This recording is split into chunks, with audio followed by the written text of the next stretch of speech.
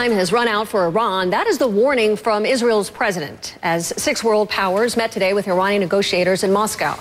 This is the third round of talks called after 2 previous rounds of discussions yielded little results. Israeli President Shimon Peres, he's weighing in during an exclusive interview with our Elise Labit. She's joining us live from Jerusalem. Elise, first of all, it seems as if he's got some pretty strong, tough words here. What did he say? How did he weigh in? That's right, Suzanne. The president spoke to us on the eve of his annual conference looking at the challenges facing the world and how to make a better world. And as those talks start in Moscow on Iran, he said that he thought Iran was playing for time and that Iran just didn't think the world was serious enough about dealing with their nuclear program. Let's take a listen to what he said. Do you think the military threat is credible enough? I hope that the Iranians will understand it's credible enough. If the Iranians will understand seriously that this is an option, maybe we shall not need it. If they'll think that this is a bluff, then it may lead to a war. For that reason, the warning must be credible. The sanctions must be credible.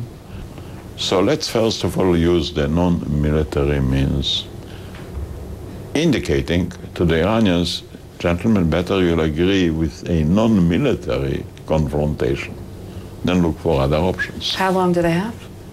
How long? I think time is out because they continue to build a bomb. So it's not a pause. They continue to do things which are contrary to the United Nations resolutions, to the Atomic Center in Geneva. They build, they provoke. Would they say, okay, we stop? And maybe the West would have a problem. They don't. They continue to enrich the uranium.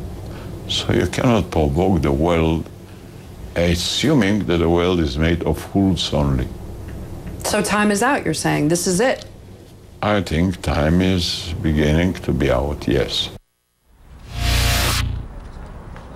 And Suzanne, I have to tell you, Shimon Peres is really one of the strongest so-called doves here in Israel. And to hear him talk in very real terms about a military option was really striking. On this front, he said that President Obama needs to show American leadership here. He said America needs to be the, quote, elder statesman on this issue, and that the U.S. can't hand Iran, a nuclear Iran, the entire Middle East. So really looking, I think, for the U.S. to join them in making this credible threat.